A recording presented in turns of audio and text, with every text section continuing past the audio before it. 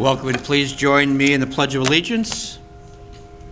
I pledge allegiance to the flag of the United States of America and to the republic for which it stands, one nation, under God, indivisible, with liberty and justice for all. God bless America, land that I love. Stand beside her and guide her through the light with the light from above. From the mountains to the prairies, to the oceans white with foam. God bless America, my home, sweet home. God bless America, my home, sweet home. And Chris, invocation, please. Thank you, President Richard. In our careers, right, we cross paths with many, many good people. And over the weekend, we lost one of them. A gentleman who started in his career about the same time I did, working as an interpreter at the Plymouth Plantation. His name was Paul Cripps, and he went from an interpreter to an advocate for tourism in Plymouth County, Brockton being the capital city here of Plymouth County, and then became, about 20 years ago, when I arrived here, the director of the Plymouth County Development Council and Convention and Visitors Bureau, both, and Destination Plymouth, and worked tirelessly with the state, with local officials, with so many of us to promote this region, and in a successful way. Rooms tax rose, activities rose. He's a gentleman that did a great job. Turned 63 a short time ago and died in his sleep on Saturday morning. Can we have a moment of silence for Paul Cripps?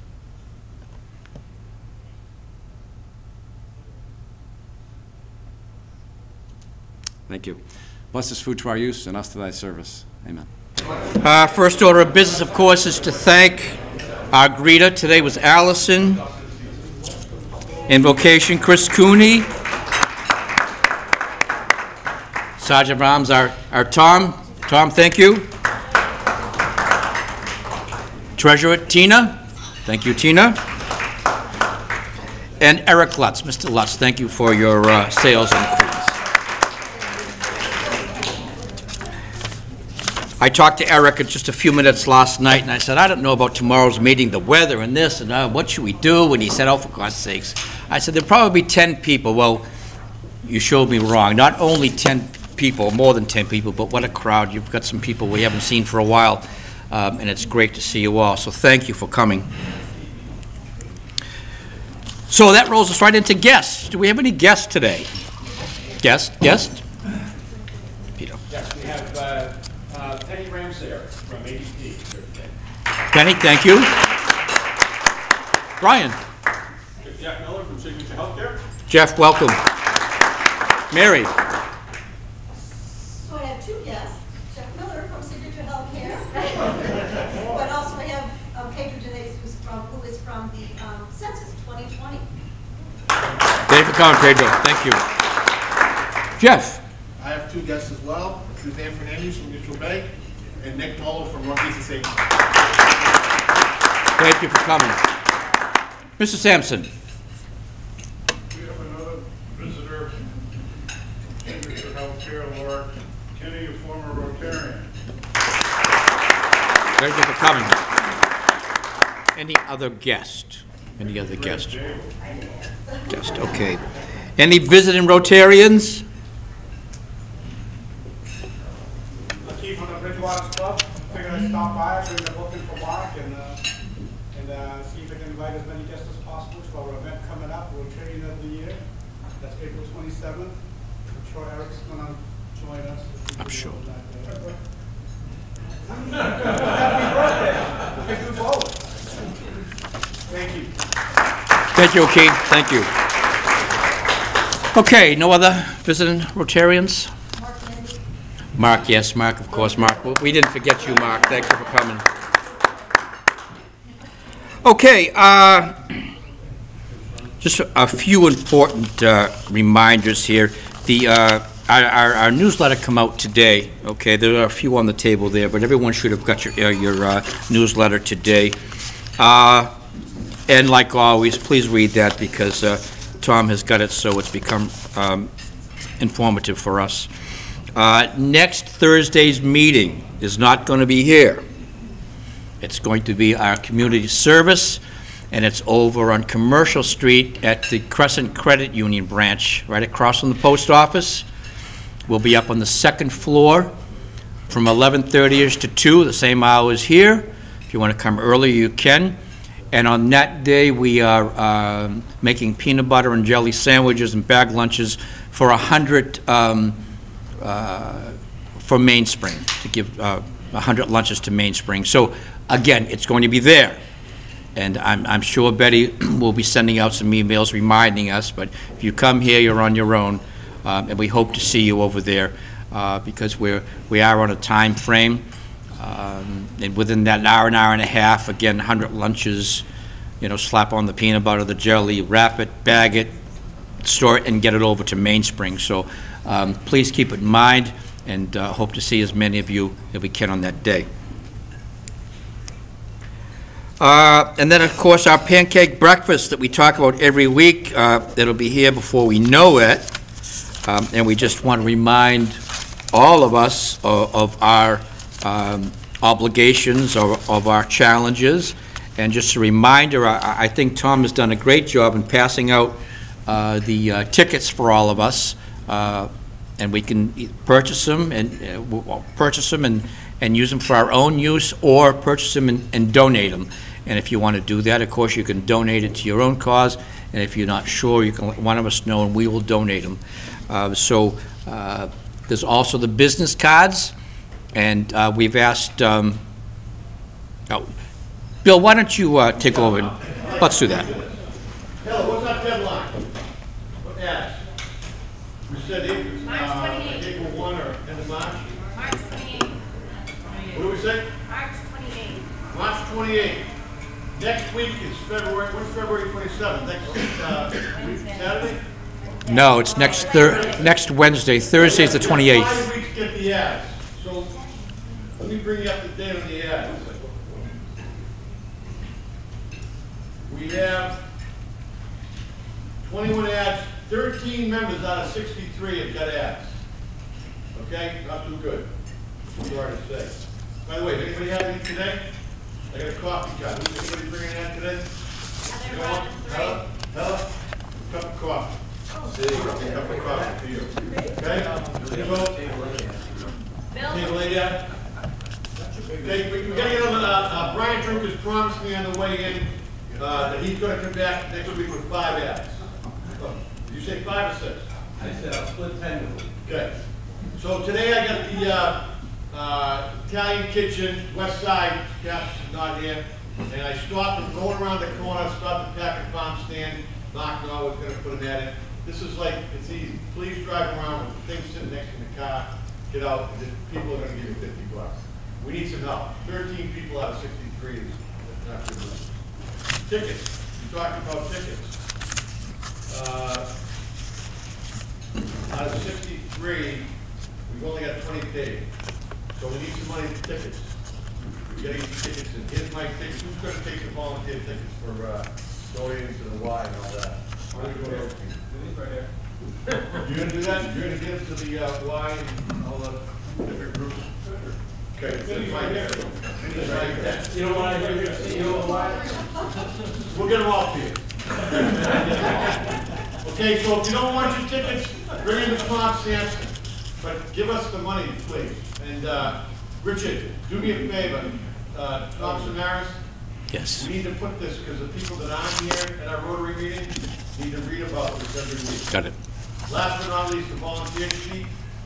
I didn't get the final number to see it, but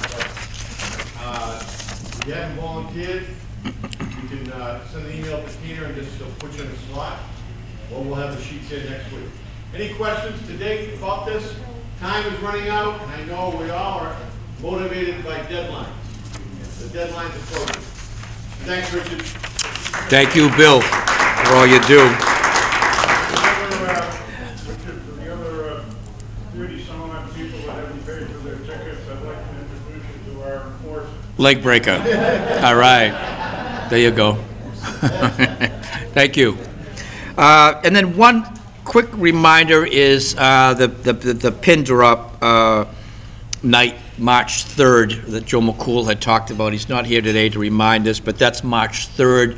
I know there are some people who have signed up, and we still have a week or so to sign up for that, so keep that in mind. Okay, let's move right into happy. Oh, I'm sorry, Chris. Yeah, good. Somerville, on Sunday, March 3rd, Yes. Rotarians are going up to enjoy the pin drop series, the music and beer space up there, the entertainment. The idea is to meet here and then carpool or take a Uber up to Somerville. We have 8 Rotarians already signed up. How many? 8. If you're Great. interested, please let us know, Joe or myself, and many of you have met Jason, his son, who's performed here, Right. and he coordinates the music for that space, and so I'm sure he'll be there as well, and it'd be great to have a good rock presence. Good. Thank you, Chris. Okay, let's move into happy bucks, please. Who's happy?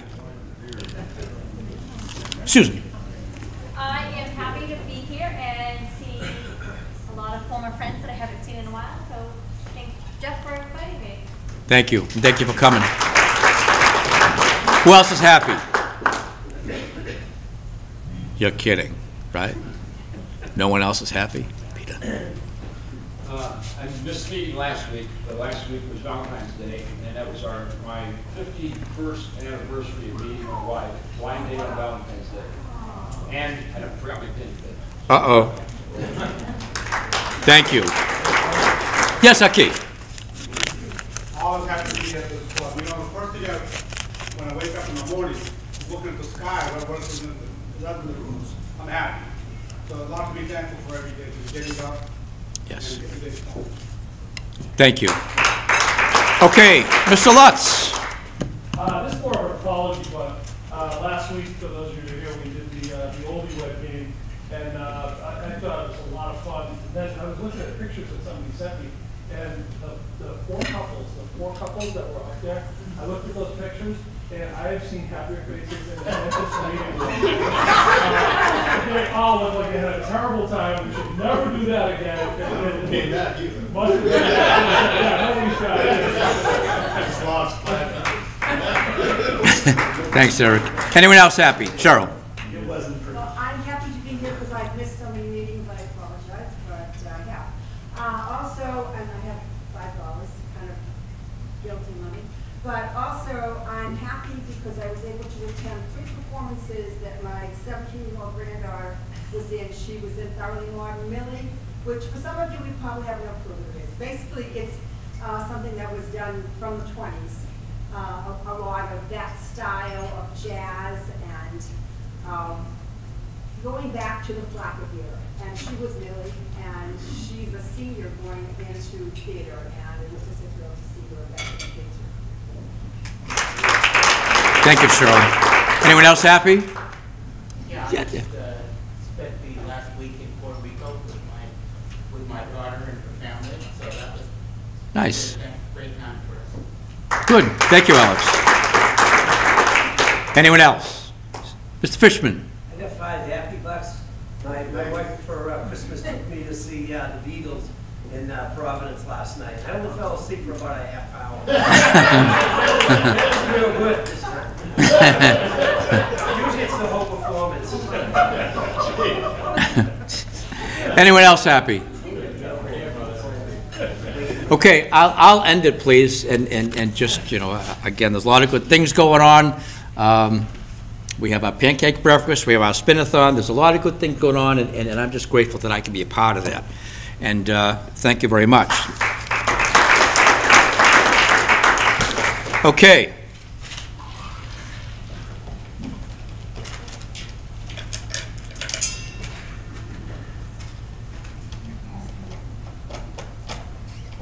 silent, huh?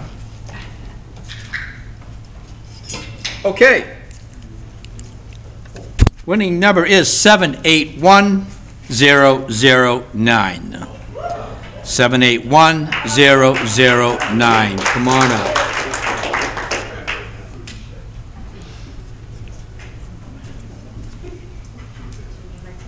There you go. Oh, I trust you. Go ahead.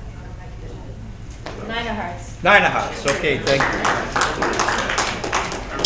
I'm going to ask Mary Waldron to come up and introduce today's speaker, please.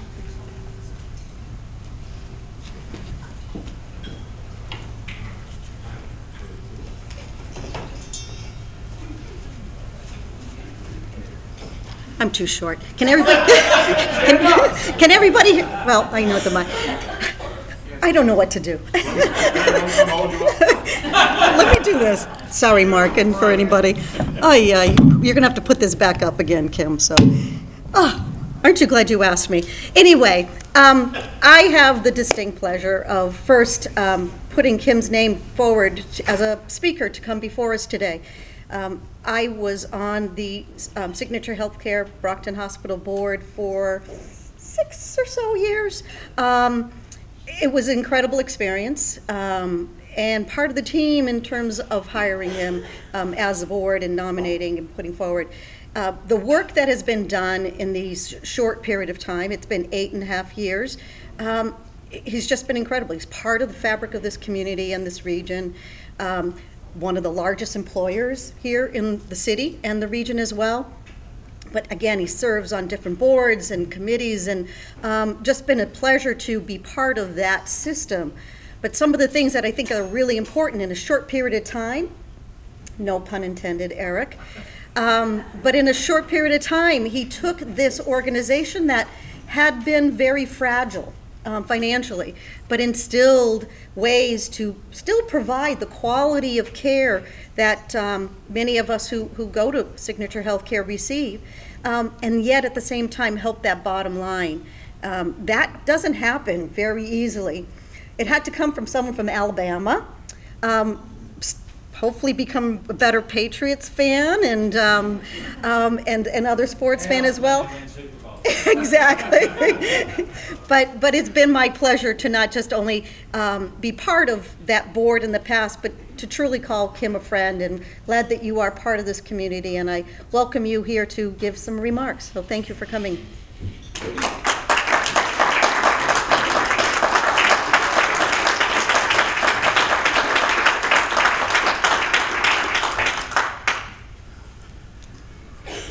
Would somebody watch the time for me in case I get long-winded? Yeah, until people start walking out, I guess. Thank you for inviting me. You shouldn't have to invite me as a member, and I apologize for not being here more than I've been able to in the last year and a half. I want to start with a comment that this is your hospital, not Signature's hospital. This hospital got built back in the late 1800s from people that believed they needed a hospital to take care of folks in the local area. There weren't many hospitals at the time. We don't pay taxes. Our board are community members like Mary and David, and we're fortunate to have the support of the community, but we know that we belong to you.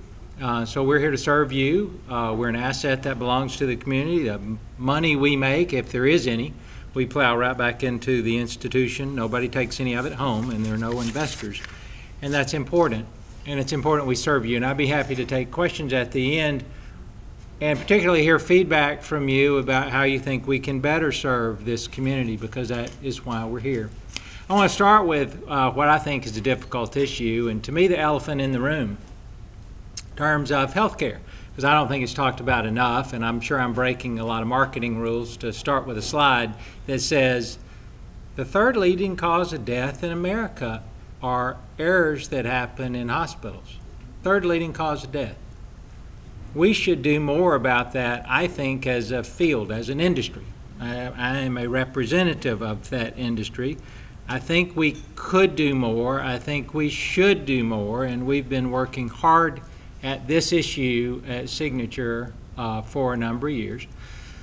I put zero harm on there because that is our aim, is we don't want our employees to be harmed when they come to work in our organization. And healthcare, by the way, also is the most dangerous employer to work for in America if you measure it based on lost days work. I think both of those are the same cultural issue in healthcare that we have to deal with. Zero Harm is a book I brought with me just as affirmation because it was published by McGraw-Hill this past year, and we had an opportunity to contribute to the book to talk about our experience in getting toward zero harm. And we're not there yet, but we've made tremendous progress as an organization, and we've been recognized by a lot of external validated, data-related industry experts for quality in the past couple of years.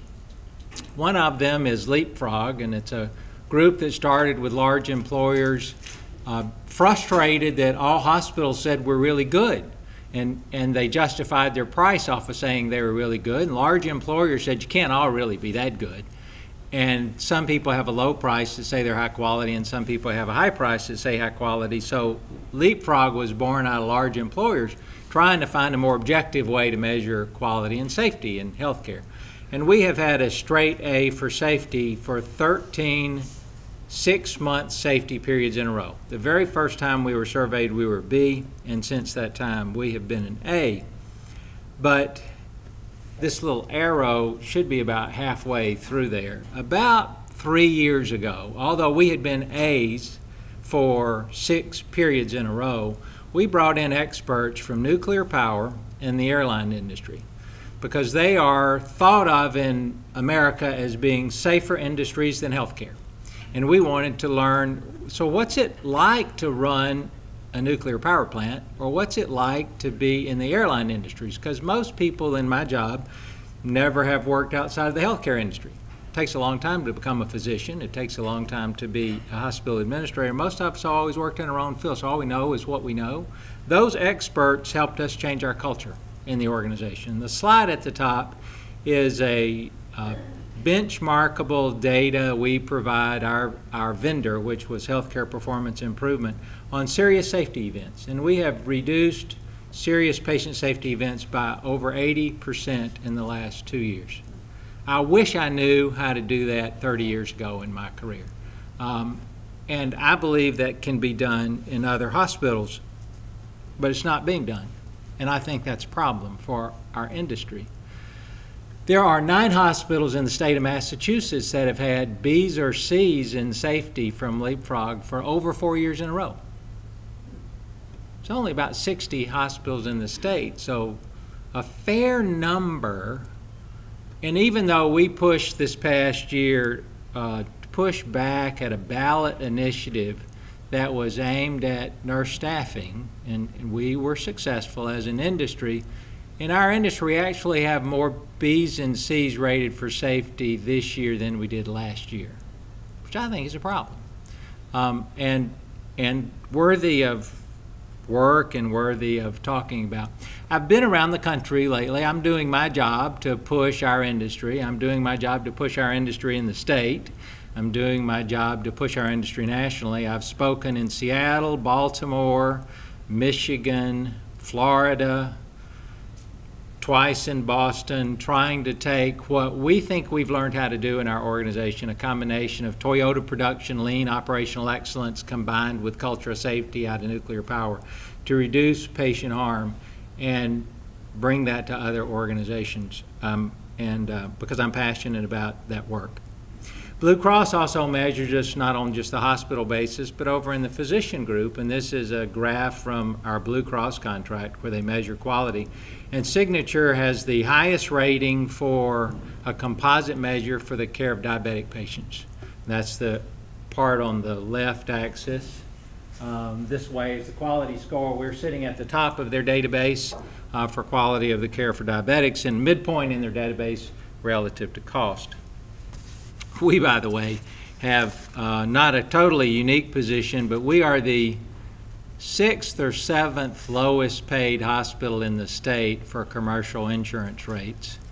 And we have the equal opportunity of the 7th highest percentage of Medicaid in the state.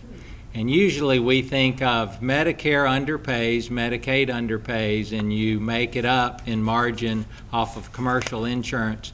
But because we don't have a lot of commercial insurance in Brockton, we don't have the power to negotiate for higher rates. So we also try to accomplish great results through really efficiency and being higher quality and higher safety. And I believe that if you're high quality, high safety, it will result in better financial performance, which I think we're proving over time.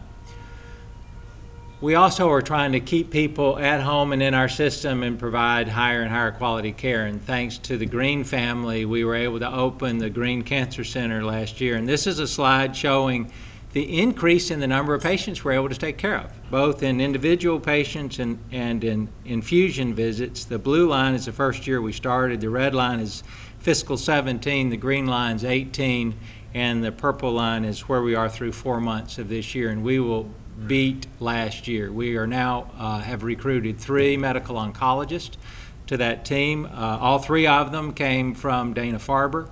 The Green Cancer Center is in combination with Beth Israel Deaconess Medical Center and Harvard Faculty Medical Group. We wouldn't put the Cancer Center together until we thought we had an academic that would be an invested partner, because we wanted to remove any emotional barriers to referring patients up into academic medical centers when that was necessary, and wanted them to believe they were referring in their system, not out of their system, so there were no barriers to referral into town and no barriers of referring patients who were in town whose infusion therapy could be delivered locally. And so we're keeping more patients local for what we think is high quality health care. And to me, one of the best measures is what happens to the insiders. So I was so pleased this past year in looking at our own employee insurance plan, all insiders, all our family members and our staff. We're retaining now 90% of our employees and their families who have cancer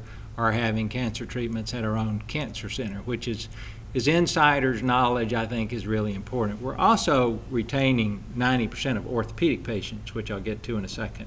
We're adding new services to the cancer center.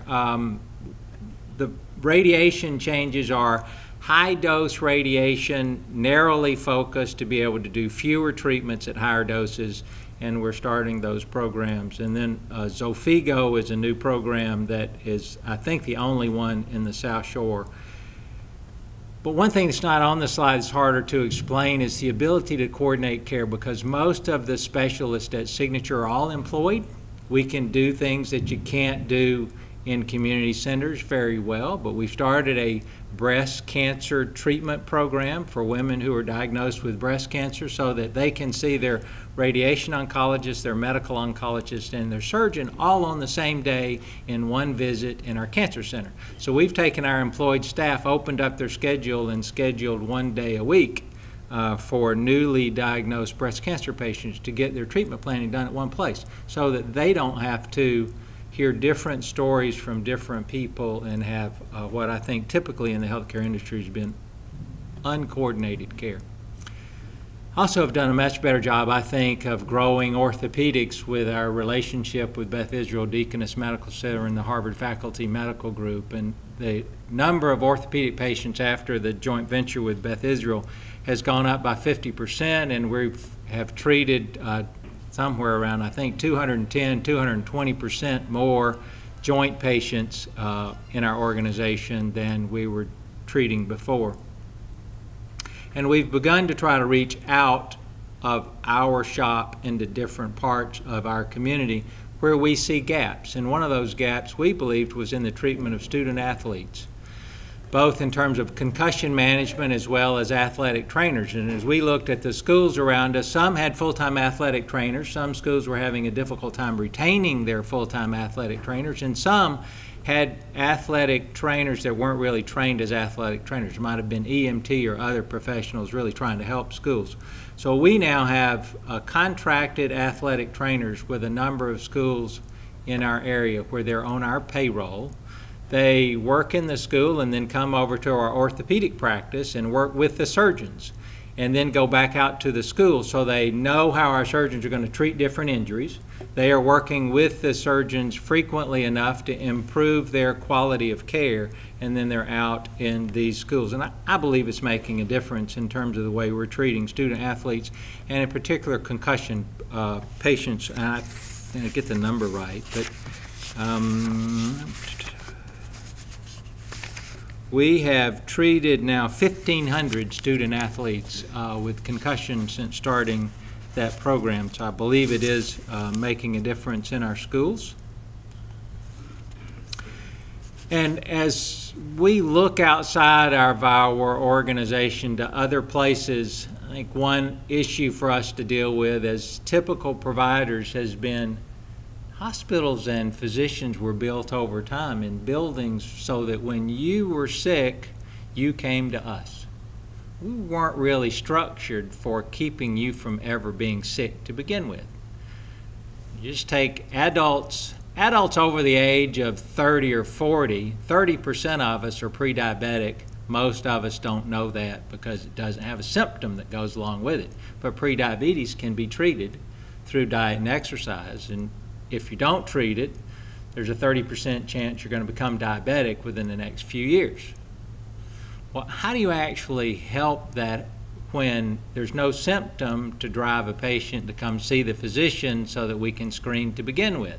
So where are those people? Well, one place I think they are is in great places like the Y, because people self-select the Y because they're interested in whole health fitness. And so we have a new partnership with the Y. I'm really excited about Vinny's willingness to allow the hospital into their facilities and willingness to partner with them in their great programs. But in Bridgewater, we're starting a new healthy living center. We're going to have a nurse there from the hospital. We're going to do biometric screenings, and we're going to try to use the Y's great programs to try to help the users of that Y understand where they are with chronic illness and design programs to help them live healthier. We know that if you look at health outcomes, providers only impact 20% of health outcomes. 80% of how long we're going to live is either genetic, or it's our jobs, our income, social policy, and the way we live our lifestyle. 20% is what we actually do with medicine. 80% is what happens outside our organization. And we've reflected on that and believe that, well, our hospital was formed by people in the community who wanted to be healthy. And we can't do that in our buildings. We've got to do that with external partners. So this is one effort with a great external partner. And I'm hoping that we can find a sustainability plan that allows us to move this to the Y's other locations. I'm really excited about what this means for us as well as the Y. The other place you're located is in your employers. And it's back to how do we influence people to be healthy. We're doing outreach to employers, trying to take what we've learned with our own employees. We've been working with our own employees doing health screening now for probably 7 of the 8 years I've been there. I have a cohort of employees that we can show who was at high risk for using health care expenses 8 years ago and where they are today, and where they were high risk, middle risk, or low risk. And we've tried to help with plan design and incentives to help people eat healthier, live a healthier lifestyle, and actually improve their likelihood of becoming chronically ill. And we have bent the cost curve for our own employees. Our health plan expenses have been flat or down for a number of years, and we believe we should take that expertise out to employers. So we started a wellness program for employers, trying to go to employers interested in learning from that. A couple of things we've also learned along the way. One is that the disease management being done by insurance companies from a central office doesn't work. It wasn't working for our own employees. HIPAA gets in the way. I can't know which one of my employees actually has a chronic illness, so although I have physicians, I could reach out and try to help them because HIPAA says I can't know that as an employer. So we too, like you, were using disease managers from our insurance company.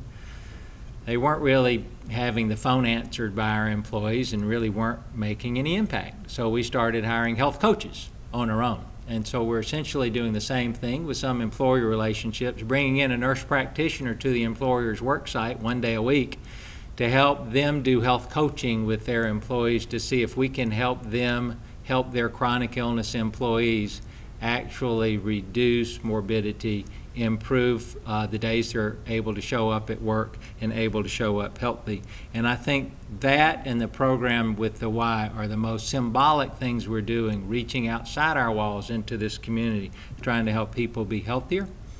And then there's some things we're doing with sort of inside baseball, trying to do a better job of coordinating care. But a few years ago, we went through Jeff to our insurance carrier for malpractice and asked for a grant to hire a lean specialist, Toyota production, somebody that really works in process improvement.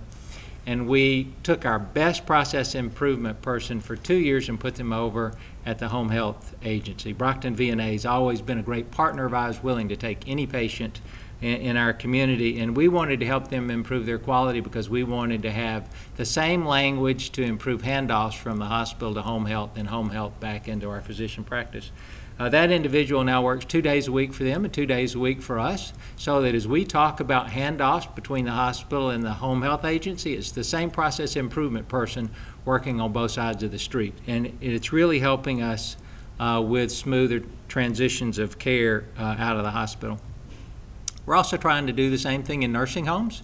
We have physicians and nurse practitioners now in that list of nursing homes and are now seeing about 90% of hospital discharges that were signature medical group patients coming into Brockton Hospital, going home to a nursing home, if they go to a nursing home, going to a nursing home where we have a physician or nurse practitioner rounding. That means their documentation is in our electronic medical record. That means when they come back to the physician on an outpatient basis, we have access to everything that happened to them in the nursing home, and that means they have access in the nursing home to our electronic medical record at the hospital, so we are coordinating care again from the hospital to the nursing home. And if the nursing home, they go to home health, we're trying to get them in the VNA, where we're also doing process improvement to get them back into the hospital. I don't believe that we have to own the services, but I do believe we have to coordinate much better than we have traditionally done in healthcare. And the last thing we've been working on, or one of the last things we've been working on, is the tremendous impact that opiates have had in our community. And if you dial back multiple years, physicians were being taught that we needed to do a better job of managing pain. And the early research, the researchers were saying if you give opiates, OxyContin, and they have true pain, they won't get addicted to it.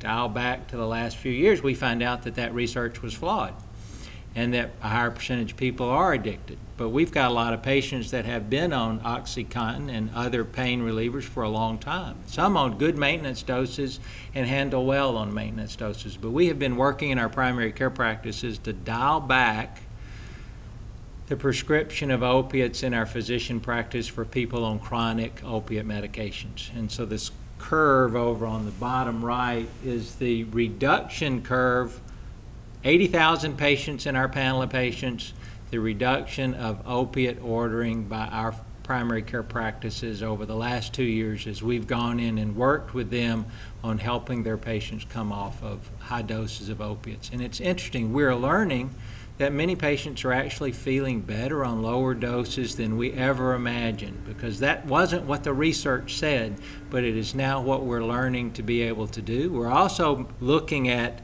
practice pattern variation among our surgeons who discharge patients and have dialed back significantly the amount of pain medications that people are going home with, doing what we think we should be doing in the community. We've increased the pain clinic we have for people on chronic pain that really need more support, and have added physicians who are experts in chronic pain. And then most recently have been able to get Dr. Dern, Michael Dern, who some of you know in our community, great physician, retired.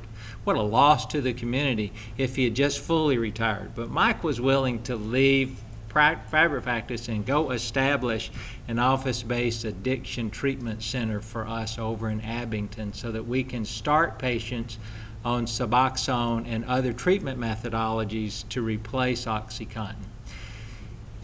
And so we intend to build that up in our network through Dr. Dern so that he can initiate treatment, and then we can move those patients back into our primary care practices. So he has now a clinic in Abington for the treatment of addiction disease, which I think is a great benefit for our community.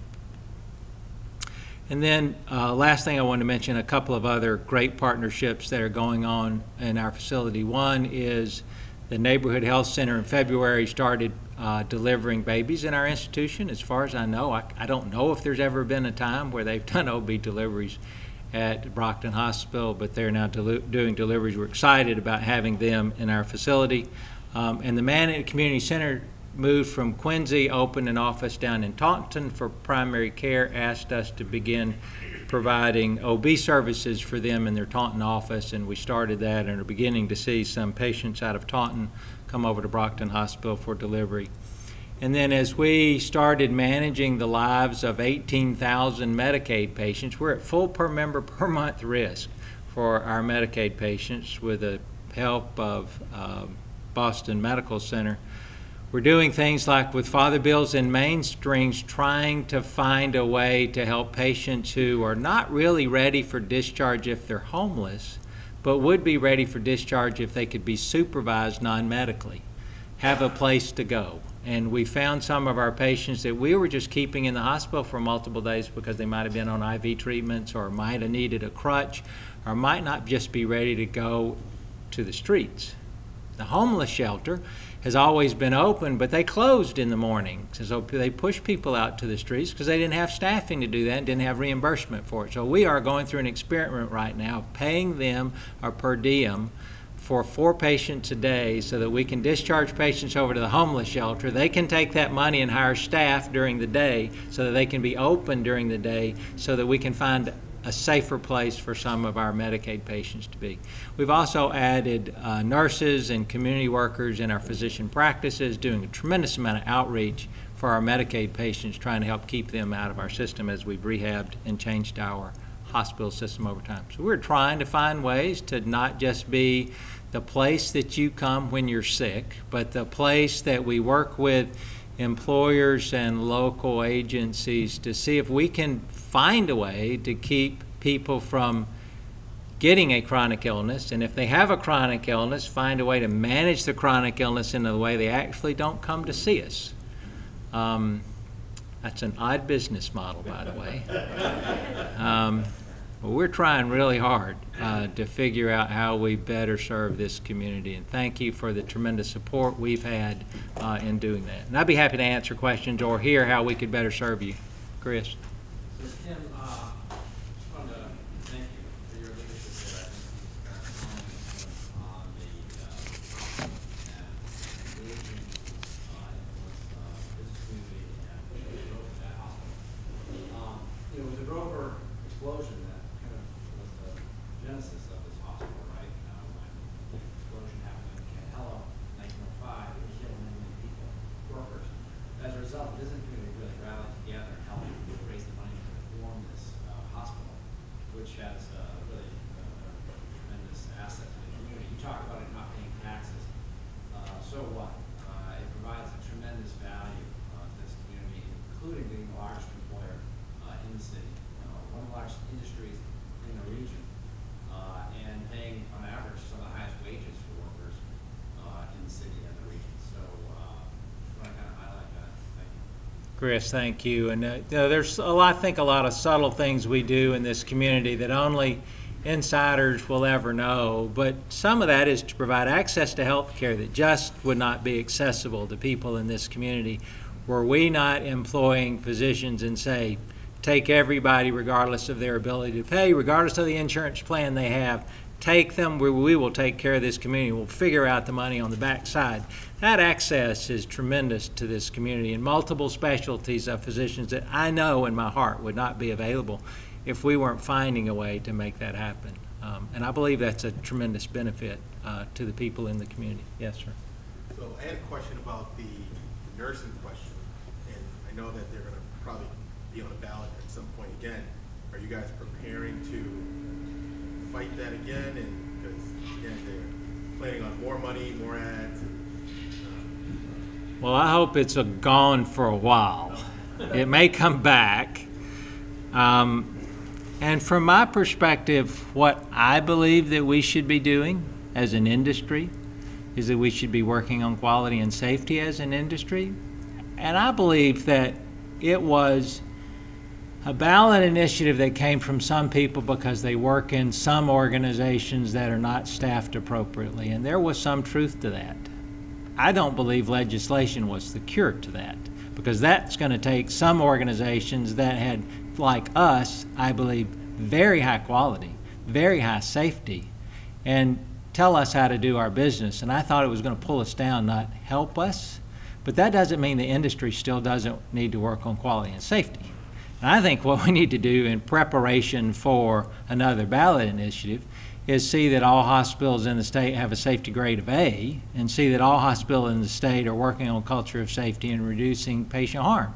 And then I don't think we would need the initiative to begin with, which I think where it's the right thing to do. Yes, Tom. Out of curiosity, you mentioned working on the opioid crisis, and you said studies have proven this. Turns out it was the opposite of the studies. Those studies that were proven wrong, were those funded by the drug companies? The same drug companies that are being sued by a lot of different states. Yeah, they were funded, unfortunately, before the internet came along, where it was easier now to pull the original studies. They were funded by the drug companies, and now those drug companies have a lot of states suing them for that work. Kim, one of the things that I deal with every day is helping people plan for the healthcare costs in retirement and long-term care. Most people are not aware of the limitations of Medicare, and they're not aware of how long-term care is funded or how many people are using Medicaid for their final years for health care. Can you kind of touch on where that falls on the spectrum of what you're working on going forward? Is it something that's on everybody's radar? Because I saw in your additional services that you're giving people financial advice or financial resources guidance. So how is that being addressed?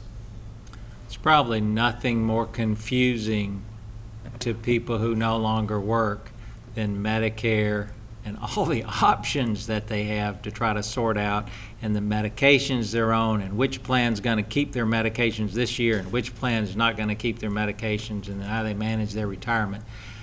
I frankly don't think we're totally up to the task as providers. We don't do as good a job of that as I would like to do. We have added social work into our primary care practices, and I'm hoping that over time the social workers and community workers are closer to being able to help patients with enough information to help them make better choices.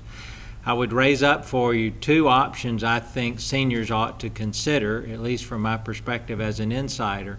One is when you mention Medicaid and Medicare, there's a great clinic just down the street that's opened up that I got to tour about 3 weeks ago, the PACE Clinic, which is aimed at patients over 55 that qualify for nursing home benefits but are safe to be at home. And PACE clinics out of the Harbor Medical Group in Mattapan have established a site down here just for those patients, with physicians, physical therapists, occupational therapists, pharmacists that really aim at those patients to keep them in their home. A rare program. I think there are less than 150 around the country, so we have a tremendous asset down the street for patients that are low resources. It's going to be Medicare and Medicaid to keep them out of the home, and it's a great resource in our community. I don't even think all of our providers know enough about as an option. And the other are Medicare Advantage plans. So people have to decide, do they want traditional insurance or not? But Medicare Advantage plans have been designed around additional resources to help chronically ill elders stay out of the healthcare system with more resources than traditional Medicare, which is, to me, unstructured and unmanaged and uncoordinated. But Advantage plans have the ability to really help seniors, I believe, coordinate their care, which I think are great options. Yes. I was going to ask another confusing, boring question about health insurance and costs and all that, but one thing that struck me, Kim, in a lot of programs that you're describing, they seem to be differentiators. They seem to be non-traditional, out-of-the-box type thinking than some of the outreach programs and things that you've implemented. Could you maybe just touch on, because I know it's probably a very elaborate answer, but can you touch on the creative process that farms those ideas out and not necessarily how they make the rubber hit the road, but just how you flush those out and get them into action. That is a great question, and one that I would say, if there's anybody here, Steve, that has advice for us about innovation, I would love it as a CEO to sit down with you about how you actually do that. Here's some of the things we've tried. And Jeff has been a great partner of mine trying to figure this out. But as I look at Signature when I came in, a group of people that did not traditionally go outside the organization to seminars. They traditionally didn't read a lot in our trade press or outside of our trade press. And I found an organization that had been hunkered down for a number of years trying to find a way to survive as a high Medicaid facility, but really hadn't looked outside the walls. So we've sent people to conferences, and then Jeff and I decided one year we'll put $100,000 out of the foundation over into a bucket and allow anybody that wants it, manager, non-manager, physician, anybody that wants to tap into groupings of up to $25,000 as an innovation fund. Here's a pot of money. Just come give us a plan, tell us how you're going to use it, what do you want to innovate, and how would you like to trial it? And then be willing to come back in and tell us, did it work or not? Well, that worked for a little while for some early adopters who tapped into the money, and then it just sort of trailed off. And then my wife and I have established a benchmarking fund. So we created an endowment, the two of us, that throws off $8,000 to $10,000 a year. I first tried to get people to apply for the benchmarking fund, saying, I'll pay out of my own pocket for you to go to another hospital in the country to bring back best practice. I didn't have anybody use the money. Second year, we tried again. I didn't have anybody use the money. So now we created the same money. We've kept it in the endowment, but we're recognizing anybody that has gone out. So I'm not using it to pay for them, but they can apply for an award. So we did award some great programs last year that were very innovative where people left our organization and benchmarked some improvement, in particular a lung cancer screening program and then the care of cardiac patients on warfarin and blood thinners. Both of those great programs. And then another OB program on reducing mortality of OB mothers by working on providing less blood after a C-section. But we just finished the first quarter, and I have one application for the award this quarter, I think. And so I'm struggling again. We are working hard, I think, internally to try to figure out how we activate really smart people in our organization to be more innovative and even including investing my own personal cash, and I'm struggling with what to do. And if you have advice that you could share. Yeah, I think you're a tremendously innovative company that's right here in Brockton, but any of you that have any advice offline, I would love, how do you do more of that? Because I believe that healthcare has to transform itself. And just to comment yeah. a little on it, I think it's pretty cool. Our office supply business is going towards the paperless office. The paperless office would probably put the old W.B. Mason out of business. But how about the day when we have a cancer list and we don't need the Carol, John, Steve Green cancer list? That would be such a, if anybody can figure that out, that's the answer. You know, oh, isn't it? Put you out of business. Yeah. It'd be a good day. The day we go out of business when there's no cancer would be a good day. Oh, you're right. You're right. You're right. Any other questions? Thank you for the support you give to this organization.